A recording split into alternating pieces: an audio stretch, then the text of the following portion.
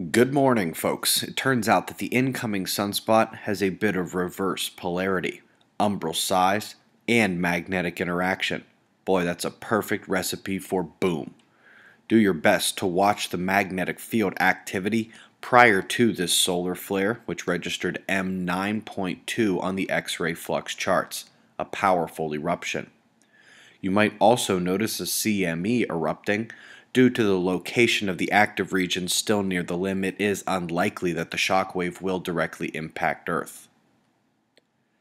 Let's go ahead and take a closer look at those magnetic fields in 171 angstroms of light.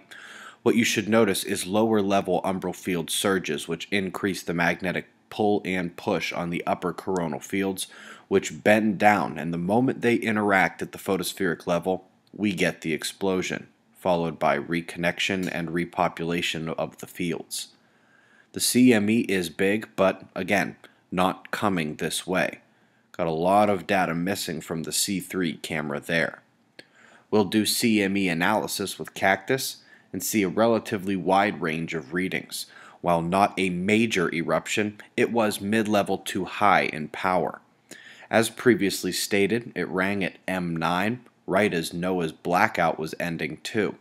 We mentioned yesterday on Fly on the Wall that the active region was reverse polarity, as this tiny umbra out ahead of everyone else is negatively polarized and we're supposed to be seeing positive leading down south, another sign that the sun's pole flip is nearing completion. 7 days of solar wind here show the current coronal hole stream, definitively not as strong or as quick to onset as the last one, but an increase in plasma speed has continued into this morning, with instability also continuing in our planetary shield, holding magnetic storms at bay for now. We'll need to monitor filaments even more now with an active star. Got 2 of them coming in down south.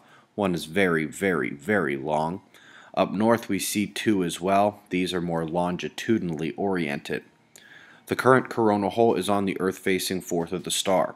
Even with medium force, we'll look for earthquakes, and we did see 2 moderate rumbles yesterday that hit 6 magnitude on multiple readers, although they were downgraded, Alaska and Papua New Guinea. One cyclone weakens between Africa and Madagascar, just as one to the east begins strengthening very quickly. It's Uyen fashion right after the solar flare. A note from the Weather Channel, they agree about the return of tornado season soon, especially for the south. And today begins the switch to warmth.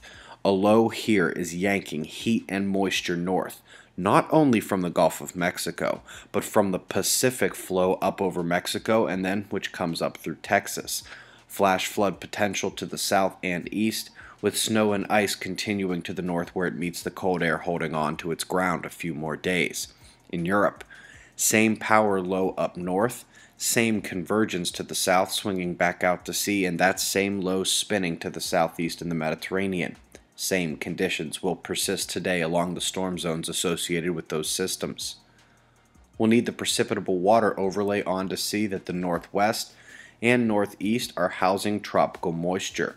Otherwise, my eyes are on a weak convergence hanging over New Zealand.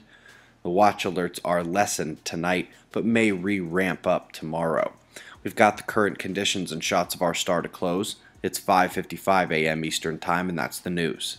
Eyes open. No fear. Be safe, everyone.